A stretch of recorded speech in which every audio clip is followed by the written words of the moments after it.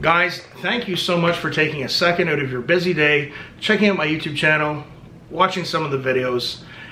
Interestingly enough, when I started this YouTube channel not that long ago, my goal was to kind of educate the public about music and all things musical, and it looks like now I'm learning a lot from you guys. I really appreciate every one of the comments that you guys take the time to write, and it means a lot to me. And I hate to ask this because I hate when I go on a new YouTube channel and they have a 5-minute intro talking about, you know, smashing the like button, smashing the subscribe button.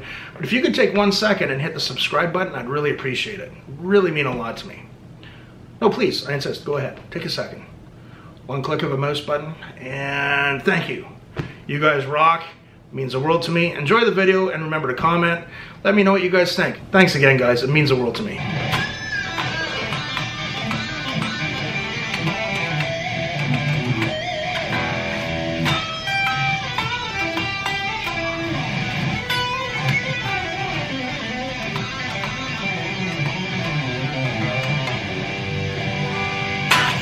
Hello friends, today we are in psychedelic blue mode once again, and we are going to do, this is the one I've probably been asked the most for. We are going to do Creep, Coachella, soundboard and audience footage, Prince. Let's just go right into it, shall we?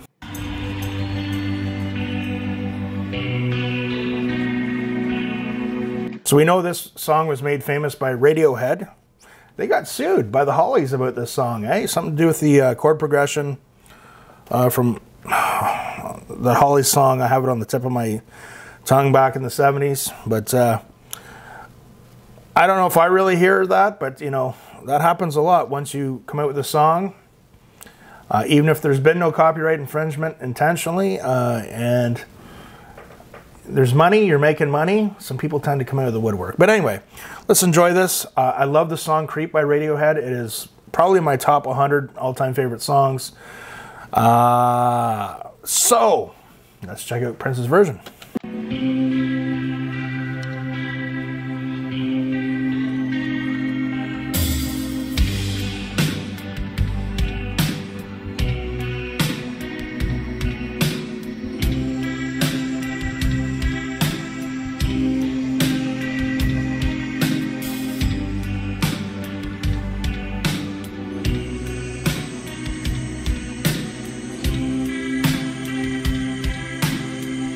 So this is right off the soundboard. It sounds like he's got a little bit of a tremolo effect on that.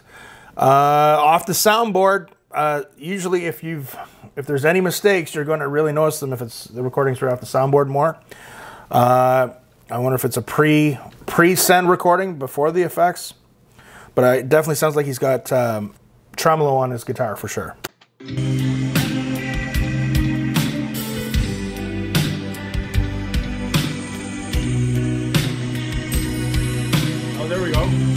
Got a little video there. It's audience version, but I guess it's synced with the sound here.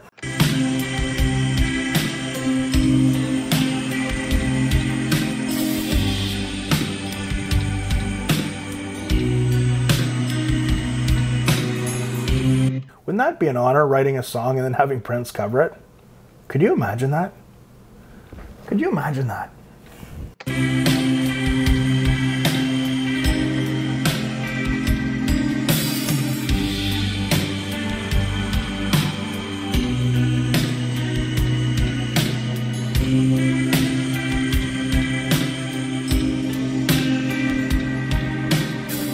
Comes out, putting the guitar on. I like the way he's building up the anticipation with the audience there. This guy was just so brilliant, so ahead of his time.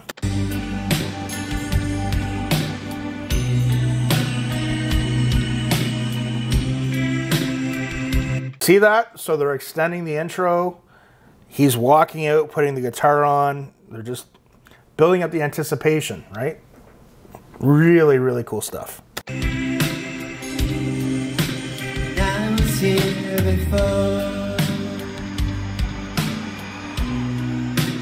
look in the eye, it's just like an angel, skin makes you cry, I float like a feather. This beautiful world, you wish you were special.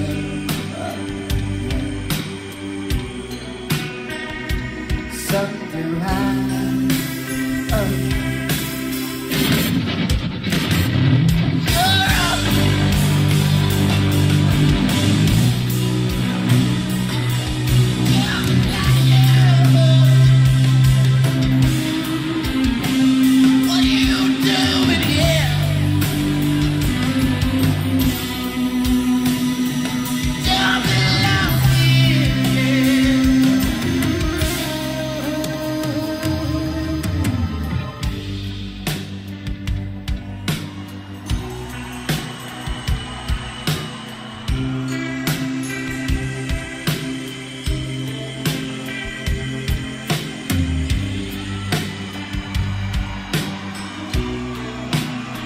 Playing with the crowd there, eh? Pretending to walk off.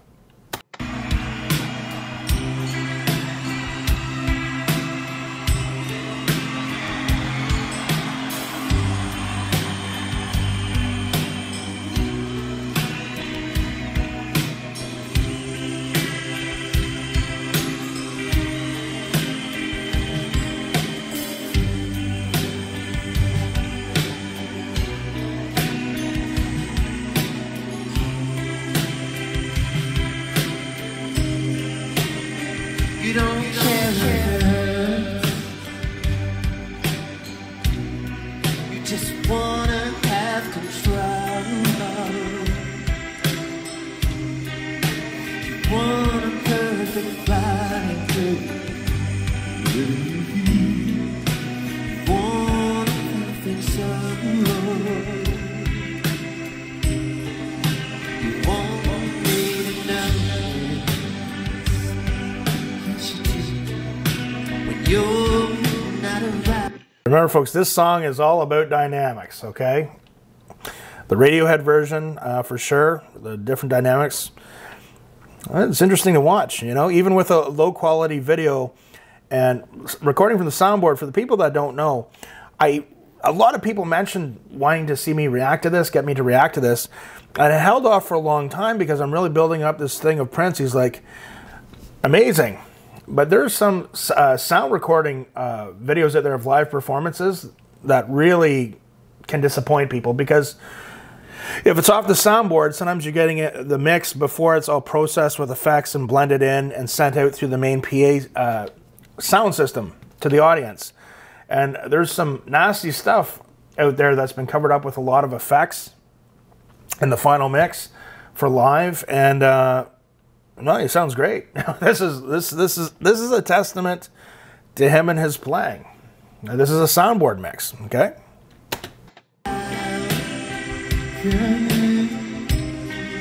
I wish you were special. Yes, I do. 'Cause I think you're special. Oh. Maybe I'm just a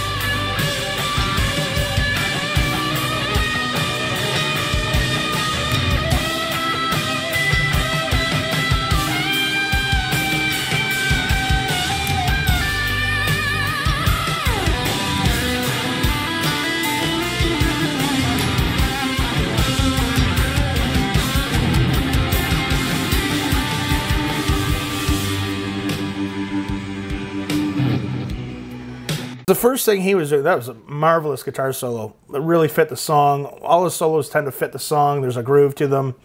It's like telling a good story within a good story. For me, even though I'm a technique guy, I can take the flashiest guitar solos. I'm not going to name artists out there, but I can take the flashiest guitar solos and go, But now people that can fit the flashiest guitar solos within a great song, that's a whole other different level of guitar playing. So what he was doing there in the beginning, he was doing some pentatonic type bending. They're called unison bends. And he does it in a way that's really amazing. What he's doing is, it's a really cool concept. You're doing bends, but you're adding some what are called chromatic notes to build the tension. Until then you resolve it to make, gives you that just, amazing feeling. Another cool thing in this, he did some really cool legato licks, which is basically a series of hammer-ons and pull-offs they put into a phrase. That's the first time I really got to see his legato ability, and it was quite good. I was really impressed with it. And, you know, his guitar solo, you know, it wasn't 10 minutes long. He wanted to keep it short to fit the dynamics of the song, what he was doing. Great. Again, this is a sound recording. Oh, this is off the soundboard, right? Like, and it's pretty good, which says a lot about him, because I've seen some famous artists out there who have had live sound off the soundboard recordings, and it's pretty bad. So, yeah, great guitar solo. It was really awesome. And he didn't keep it long. He kept it short to the point. He said what I needed. He said what he needed to say in the guitar solo. Again, we talked about some of the licks that he did there and the techniques. But he just said what he needed to say, and it was pretty quick, and he went right back into the song. He felt he's taking the song by Radiohead and he's making it his own. That's what he's doing. And it's great. He's doing a great job.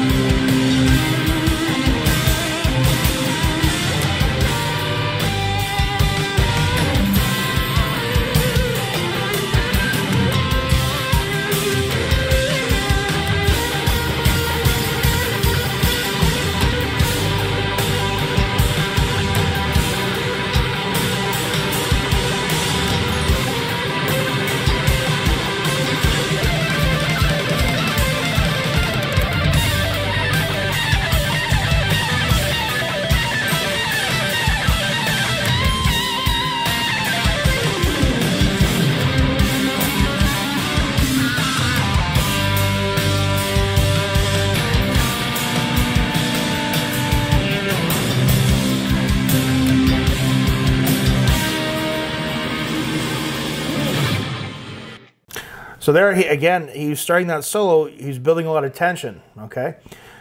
But another great thing about this with Prince is, another great thing here about Prince is that he was showing off his alternate picking ability. He had some good licks in there, and he had a really good descending run using alternate picking, and it was clean, it was good. Wow. You guys keep throwing stuff at me that amazes me here. Wow.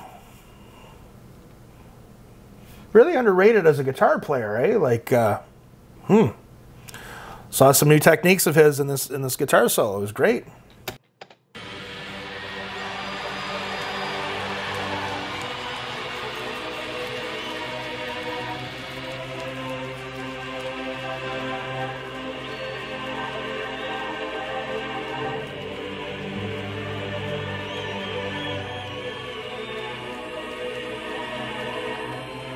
What can you say about that? I saw some new techniques from him on the guitar. As I said, the way he uses chromatics with his unison bending and then to resolve. We got a good look at his alternate picking there. He had some really cool licks. Great descending run with his alternate picking. Great legato chops. So this one, you guys have been mentioning this one for weeks, and I was like, oh, it's a soundboard recording. I don't want this.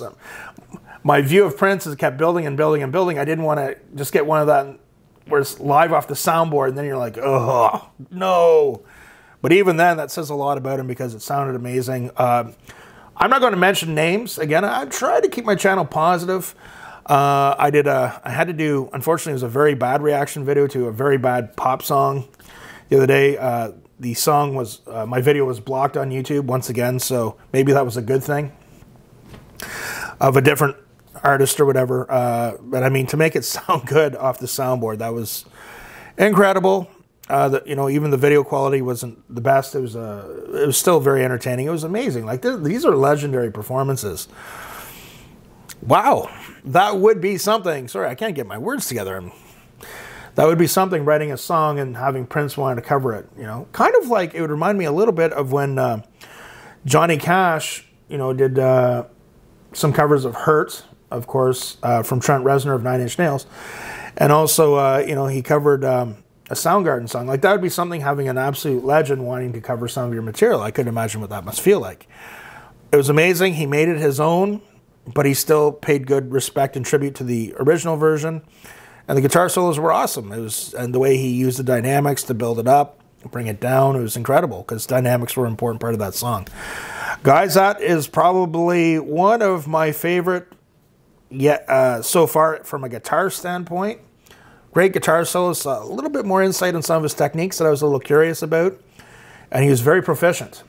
Very proficient. Very underrated as a guitar player. So that's all I have to say on that, guys. Remember, comment below whatever you'd like to see me react to. If there's topics related to music that you'd like to see me discuss as well, post in the comment section. And yeah, that was amazing. So let's keep them coming here. And remember, practice hard, practice smart. We'll see you soon.